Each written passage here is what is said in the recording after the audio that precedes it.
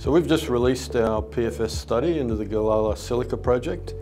Exceptional numbers, looking at 358 million NPV, payback period 1.4 years, internal rate of return over 66%. Included in that too, of course, is our maiden ore reserve at 32 million tonnes. These numbers are incredibly robust and give us a lot of confidence moving forward to progress through the next steps to mine development. So over life of mine, we're talking over 23.5 years. We're producing 1.3 million tonnes per year of this low iron, high purity silica product.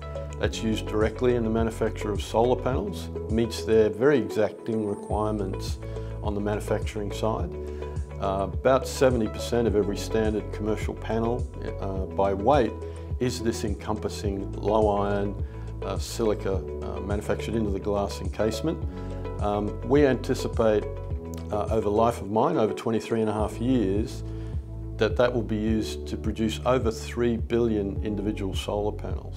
So those 25 kilotons in savings equates to taking over 120 million cars off the road, planting millions of hectares of forests, and equivalent to over 30 million, actually about 36 million ordinary households. So these are truly extraordinary numbers, and our contribution to the decarbonisation of the world economy is profound. We see an increasing world demand, a very obvious one for renewables, and in particular solar. We don't see that demand abating for any time soon. In fact, over 1 terabyte of extra demand is required, extra output is required over the next few years, and that leads to a truly extraordinary demand for all the products associated with the manufacture of solar panels, and the largest component of that is our silica.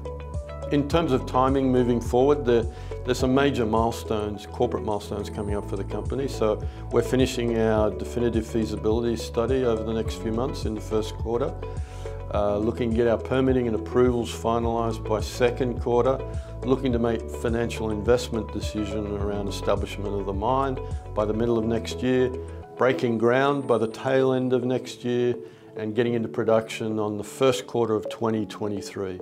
We know these targets are ambitious, but we feel we're really well placed to achieve that.